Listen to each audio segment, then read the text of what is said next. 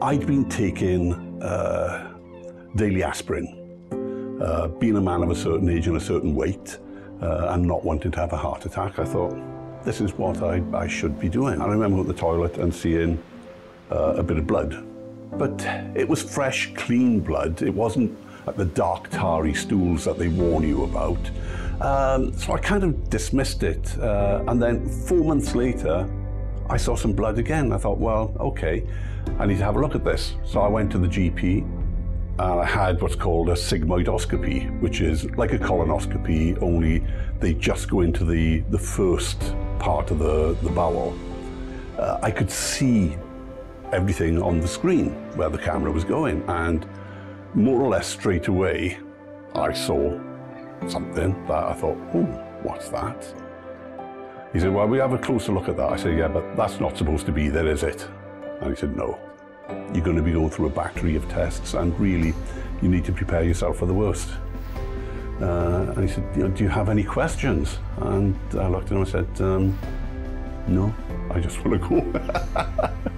and that was it. And I walked out of there, and I just wanted to get away from the hospital.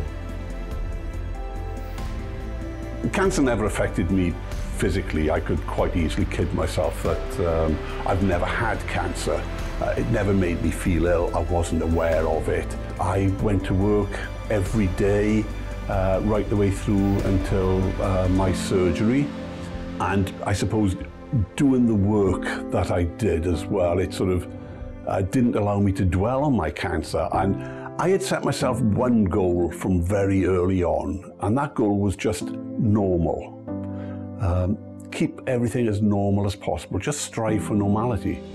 Surgery was quite big, and that left me with a couple of problems, but primarily they took a section of the bowel away, and I now have a stoma. That is a life-changing thing to have. It affects everything you do. It affects how you think about where you go in. You are always aware of where the nearest toilet is and things like that. My daughter was moving back to Cardiff, and she was moving on the Friday, so I booked the day off to help her move. But that was just an excuse for taking a day off, because I'd really sort of been feeling the pressure that week.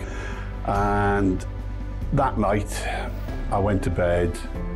I really didn't sleep. I got up and I was down in the local town walking the dog at 4 in the morning. And I just realized at that point that my working life was over. I sat on the floor and cried. I was broken. I couldn't take any more. I went on just about every course I could find for dealing with stress and anxiety and depression and all that. I had my goal of normal, and that's what I strived for.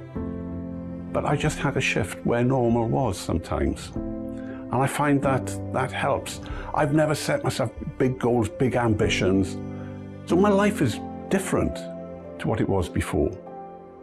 But it's more enjoyable. It's more fulfilling. It's more satisfying. It's different.